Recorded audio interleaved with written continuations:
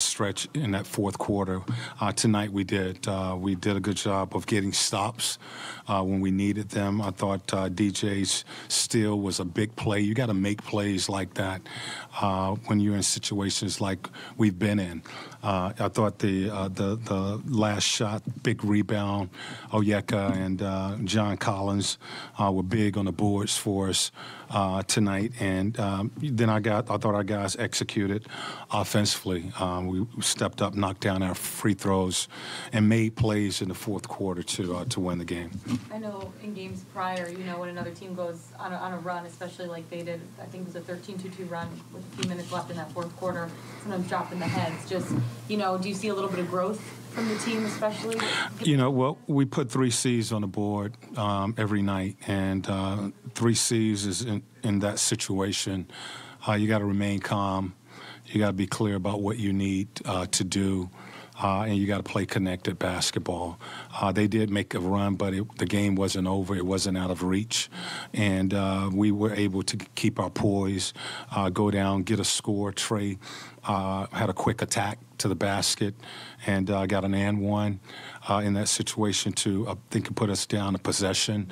So we kept our heads and we, just stayed with it, and we were clear about what we need to do. We need to get a stop. And as I mentioned, DJ's steal was a big play. For you guys to, I guess, sorry, I noticed that you guys kind of seem to stagger Trey and DJ a little bit differently than usual. Trey coming out a little bit earlier in some of the quarters. I'm just curious what kind of went into that rotational choice. Yeah, well, those guys have been playing the whole quarter in our games, and I told them I got to give both of them a breather because I want them playing both sides of the basketball. And I thought we were a little bit fatigued, late in the quarters. So, I changed the rotation to give them a breather. It's a short breather, but it's a breather because I need them playing on both sides of the basketball. I don't need them resting on maybe the defensive end of the floor. I need that energy, that urgency on both ends of the floor. And tonight we've changed our rotation as far as how we rotated those guys in. And then as far as Onyeka, especially picking up those 2 offensive fouls, I think they're on those illegal screens. I guess what's the next step for him moving forward to, avoid those in the future? Well, we pull all of those types of plays for all of our guys, guys who are getting called for illegal screens,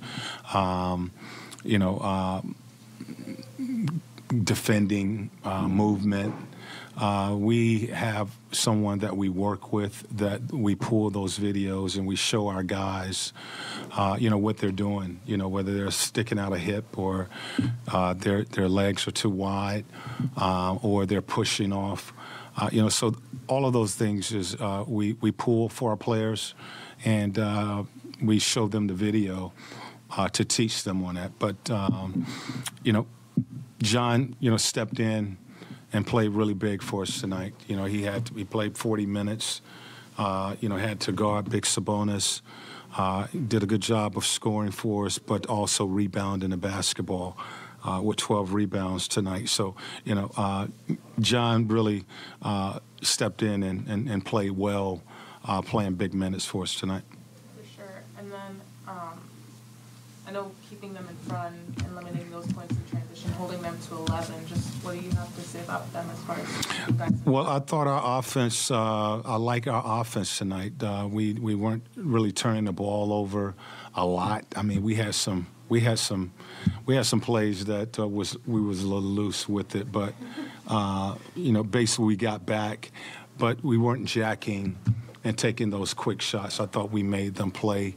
Our defense certainly in the second half, I thought we did a better job of making them defend and not bailing them out with quick contested shots. So, we're a team that normally takes care of the basketball. Tonight we did have a couple that we're loose with it. But when you have a balanced floor and you can get back on some of those transition plays. But I just like the way we fought tonight. We scrapped, and we made a way to win this game. Coach, around the 8:30-minute mark in the fourth quarter, Sacramento decided to double the ball handler out of the school. I was able to get a couple counter or something. You immediately called a timeout and was able to get things going again after that. I was wondering, what was the primary message during that timeout? Well, we knew that they had double teams, in their defensive package.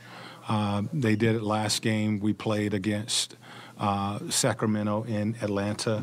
Mike, he will get aggressive and take the ball out of certain guys' hands. So we knew that was coming, and we just didn't do a good job of spacing the floor. And they were able to, get a couple steals off of those plays. But anytime, a team is putting two on the ball, you make sure that you have the proper spacing. The ball handler has to get that ball out, and you should have open attempts. So basically the message was keep your spacing. We know that it's coming. And get the ball out and look weak side. And we was able to do that a couple times and got open looks. Before you guys headed back onto the floor for the second half, there's a moment where you and Onyeka were kind of talking and you're demonstrating a couple of things. I'm curious what you were, coaching him through and how did he receive it? Yeah, that was he understood what I was saying. Basically, they were running a play in that first half that they scored a couple times, and we were talking about how to defend that action with Sabonis. And he just needed to make an adjustment on how he was defending that. And I thought he did that the second half. They didn't go to it as much the second half. But, that's what we was talking about. Any last questions?